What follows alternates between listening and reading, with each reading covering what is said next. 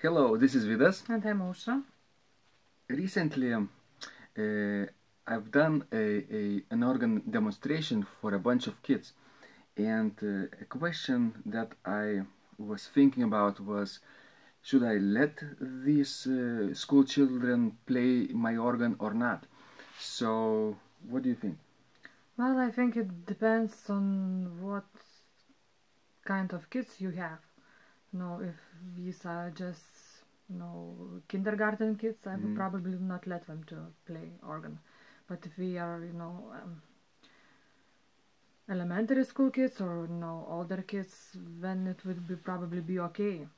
And of course, it depends on, how valuable your organ is too. And how kids behave during demonstration, because if you have like hyperactive kids and you will allow them to try your organ, there might be, big damage to the instrument. Right.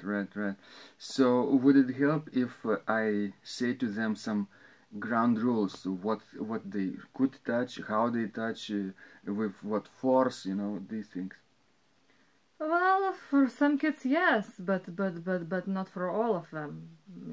How the kids are. What do you think yourself? I remember, yes, I did let them play, but I had to be on constant alert, to focus on each and every child who was playing and touching with feet and hand, so that they would not hurt the instrument, Sure.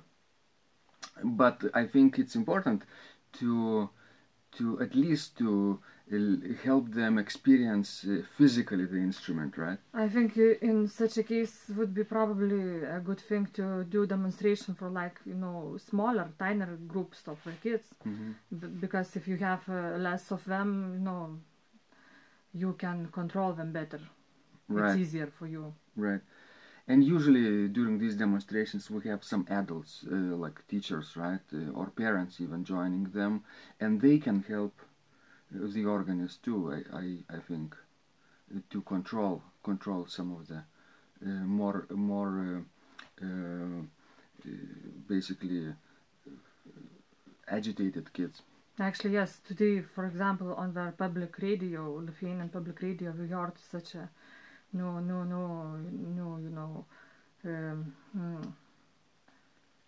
yes, broadcast, an interview. Yes, new broadcast. And it told about kids who after war lived in the downtown of Vilnius, and he with other kids would go into the one church, which was locked at that time. We would climb to the organ balcony and we would pick up pipes and would throw them from the balcony downstairs. And he was telling it as a fun thing, and journalists, she even didn't react to that. And I was, just outraged. I think I will write to the national radio and express my opinion about it. Yeah, of course that kid was a very small child. Now he is like in late 70s or even 80s probably, a very senior person, but at that time he didn't understand what he was doing, that he was damaging historical material, but now probably he could have understood that, right? Sure. So I think, this example shows how you must be careful with kids on the organ. Right, because sometimes they want to touch and blow the pipes also, and to touching metal pipes with your hands is dangerous for the metal, because of rusting. Because of rusting, and because it's a soft metal, it's not like hard metal. You should wear gloves at all times. It's not steel, so you have to be careful not to flatten them. But probably our point before we began the discussion was that it's really fun to experience physically the organ, right? You only have to be aware of children's, basically character traits, right? And be right next to them while they play, right? So, for example, you could tell. Sure, you could play, but only with one voice in each hand, right? So you would not play with 10 fingers right away, right? And with both feet, but only one finger makes one sound at each together, you know, like two voice harmony, two voice playing is okay on the organ. That's right? a good idea, I think. And then over earlier we will experience organ, you know, try organ, you know, when you have more chances of them becoming professionals one day. So I guess go ahead and contact your local school teachers around you, and especially music teachers.